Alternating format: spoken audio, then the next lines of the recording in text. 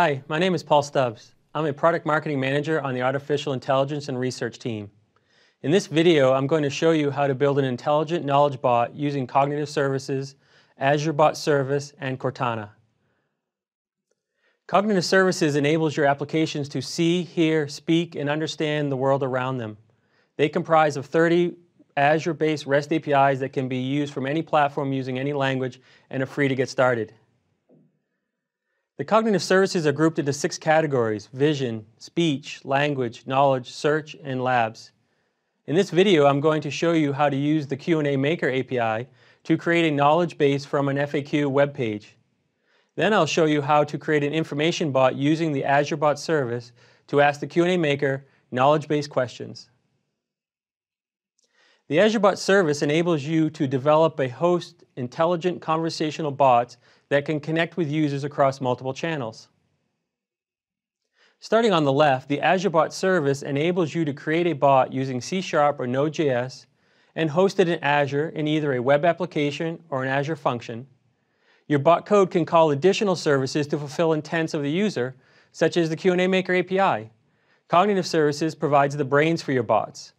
You then connect your bot to any number of channels, such as Facebook Messenger, Skype, Microsoft Teams, or you can create a custom channel to connect to your own host applications.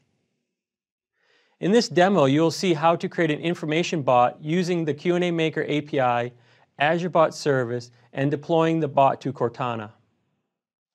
Okay, now for our demo, what we're going to do is we're going to take an FAQ and turn it into a knowledge base using QnA Maker. You can reach QnA Maker at QnAmaker.ai, and when you sign in, you'll be able to create a new service. The first thing the new service asks for is the name of the service, so we'll call this InfoBot. It's asking us for a URL of our knowledge base or an FAQ page or a product manual. So in this case, what we're going to do is we're going to use the FAQ from the Bot Framework site. So in the documentation on the Bot Framework site, there's an FAQ that has information and questions and answers about the Bot Framework. So we'll just simply copy this URL and paste it into the QnA Maker form. We could also upload documents as well, such as PDFs, Word documents, Excel files, comma-delimited files. In this case, we'll simply use the URL that we created and hit Create.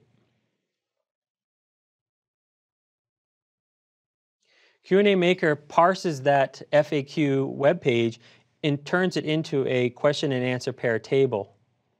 We can also add additional questions and answers to the knowledge base as well. So we'll say hello.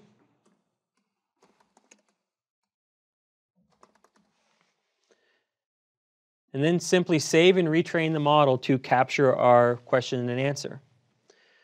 We can click on Test on the side to take us to a bot-like interface that's going to allow us to test our knowledge base. So if I say hello, we can see the bot returns the question and answer that we just gave it. We can also ask other questions.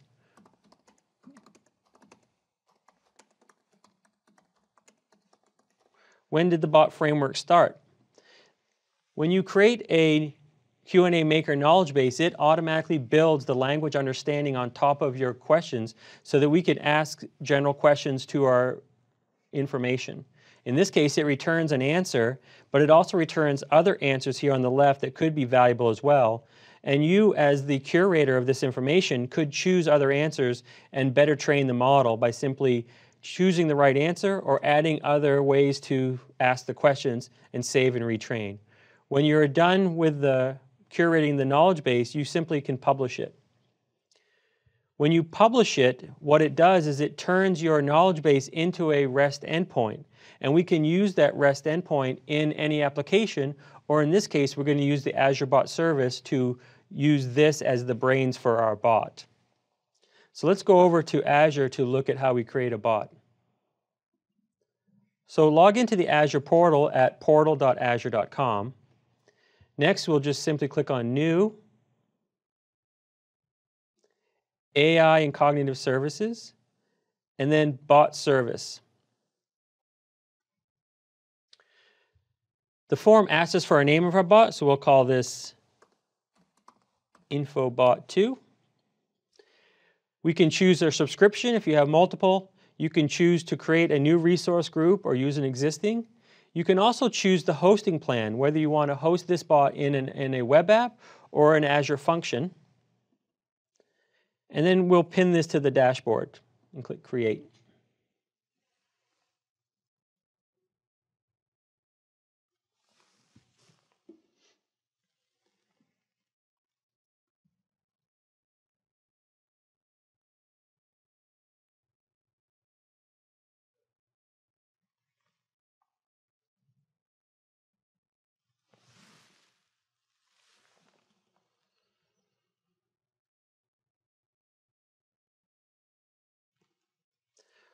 Once our bot is deployed, the wizard will open and ask us a couple of questions to choose the template in either C# or Node.js. We have 5 templates to choose from. We're going to choose the question and answer template. We'll click Next. Now we need to create an app ID and secret for our bot, so we'll click on Create Microsoft App ID and Password. This will generate an app ID and password passing in the name of our bot. We've now generated an app ID that we'll copy back into our bot. And we'll go back and generate a password.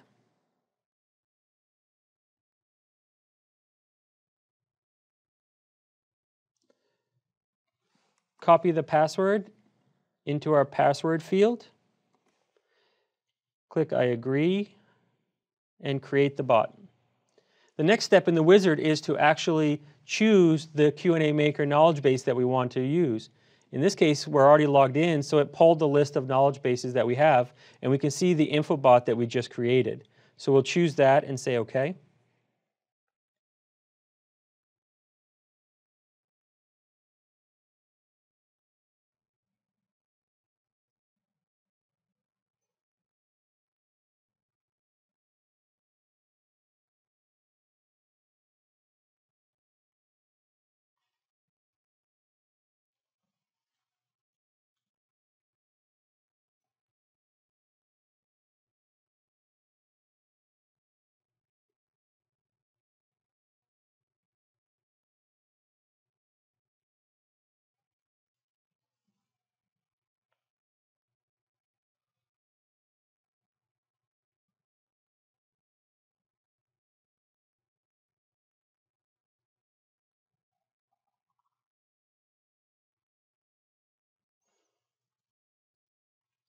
Once our bot is provisioned, we can see on the Build tab that we can choose how we want to interact with our code.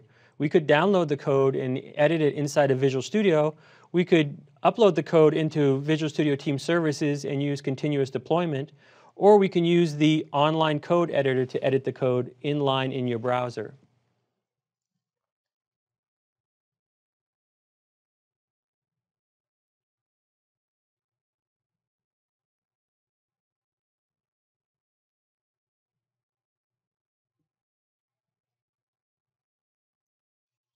So here in the browser, we can see all of the code for our bot, and in particular the dialogues. Here we have the QnA Maker dialog, and we can see that it's a very simple, there's really no code because it inherits from the QnA Maker dialog.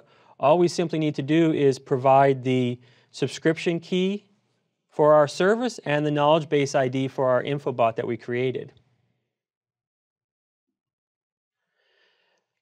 Next, we can also look at analytics.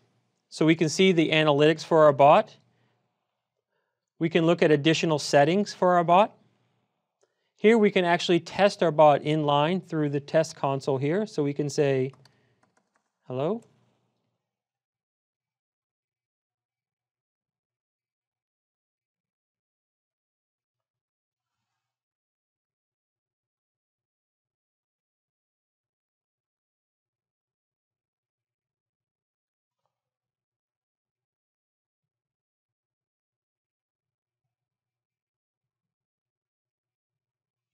And we see the response that we had that we added in. We can also say, when did the...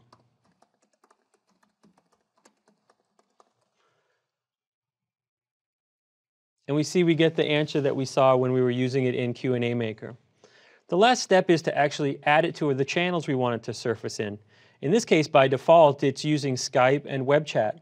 We want to use the Cortana channel, so we'll click on Cortana. Here we can change things like the icon that appears in Cortana. We can change the display name. We can also change the invocation name, so we'll change this to InfoBot. And we'll give it a description.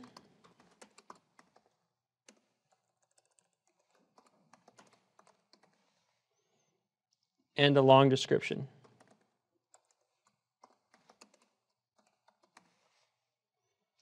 We can also set information about the properties, the user profile data, and security here. But in this case, we'll just click Save to continue.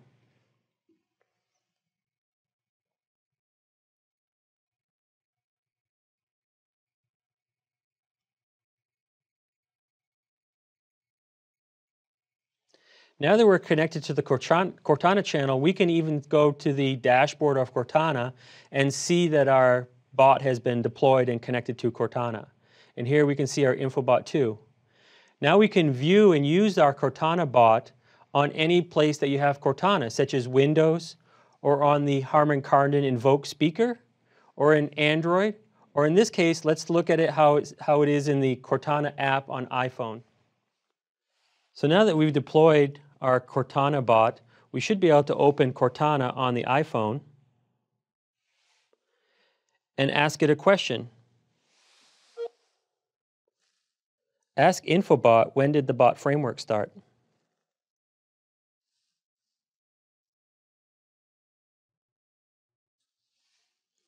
We'll choose yes to accept. And you can see that it went out and it ran our bot and queried the QnA Maker knowledge base for information about the bot framework. And so you can see in this demo, we've gone from an FAQ, created a knowledge base with QnA Maker, created a bot using Azure Bot Service, and then surfaced that bot in a channel at Cortana on our iPhone. I look forward to seeing the intelligent bots and applications that you can build with Microsoft Cognitive Services and the Azure Bot Service. Start building your bots today at botframework.com and sign up for Cognitive Services at azure.com/cognitive. You can also reach out to me at askai@microsoft.com. Thank you for your time today.